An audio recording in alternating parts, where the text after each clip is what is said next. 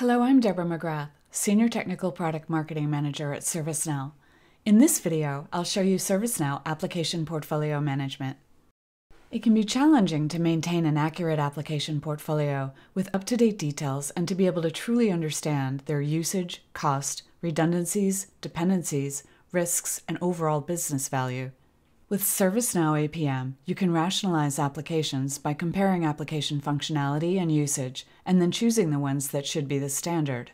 APM helps you reduce application costs by understanding capabilities, eliminating duplicates, and making effective decisions to cut down on budgetary costs.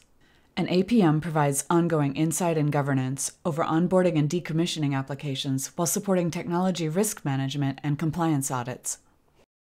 We'll view the demo from the perspective of an enterprise architect, Abel Tudor, to see how ServiceNow APM helps him ensure that his technology systems architecture is in continual alignment with his organization's business priorities. We'll see how APM enables him to evaluate new technology against his existing application portfolio to determine the best business value for his organization, so he can be confident that they're investing in the right applications.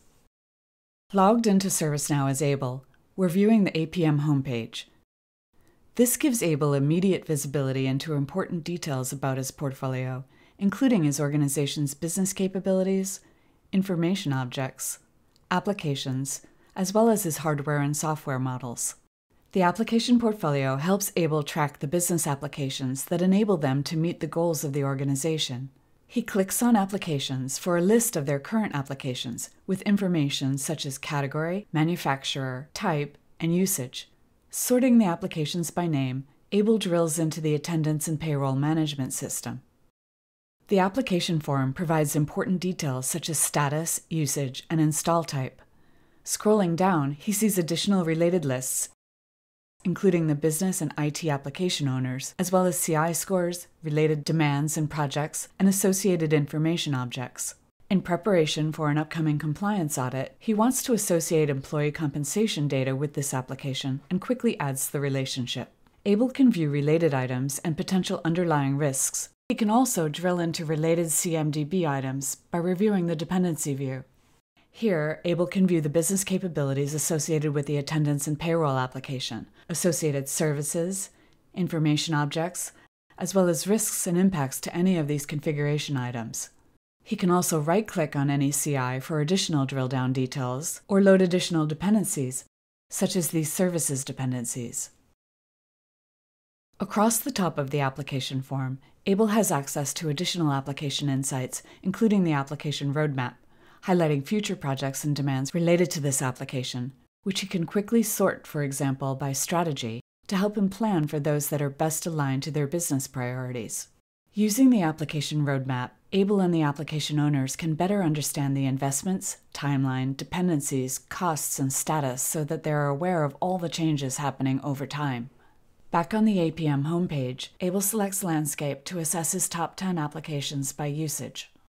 He'll look at them by application category and stack them, for example, by family as shown here, where ServiceNow IT Service Management has very high usage. Next, he views the applications grouped by install type and technology stack. He can also track applications by manufacturer and by versions. Next, he selects Analyze to view his applications and their scores by a variety of criteria.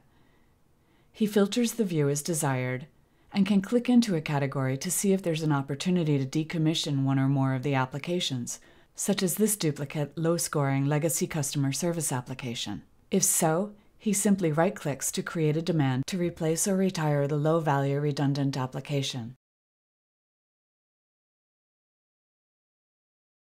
Abel and the executive team at his company use the business planning portal to create and view their enterprise strategies, goals, capabilities, and business units, and then track recent activities. Clicking into strategies presents a drillable list of the details of each strategy, along with strategically aligned projects and demands. Once these entities are defined in the business planning portal, Abel and his team leverage this information for capability-based planning, which enables them to assess their current capabilities and design and deliver effective plans of action to improve capabilities across their enterprise. Abel clicks the hierarchy map.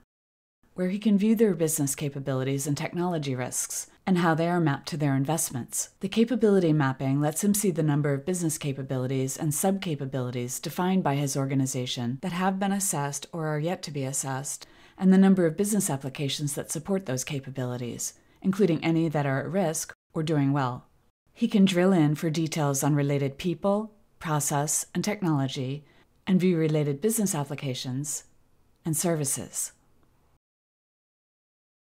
The information portfolio lets Abel capture information from his organization's assets as information objects. The entities in the information portfolio are either configuration items or columns of tables. They're structurally designed to relate to each other, either by CMDB-CI relationship or by referencing the data columns of tables. Abel connects these information objects to his business applications, as shown earlier in the demo, so that he has a portfolio of low-level application information ready and accessible to use at any time, such as for his upcoming compliance audit. Technology portfolio management enables enterprise architects like Abel to track the versions and life cycles of technologies and to determine which business applications are at risk due to expired or end-of-life technologies.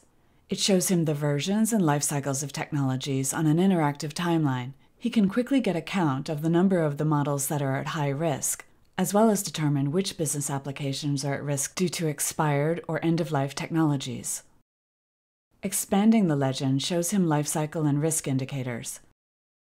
As necessary, he can also create demands and projects, for example, to request end-of-life support for retiring technology. Finally, from the bottom of the Apm homepage, Abel can track new opportunities and solutions, notifications requiring attention, and a helpful list of recent activity on the Apm homepage.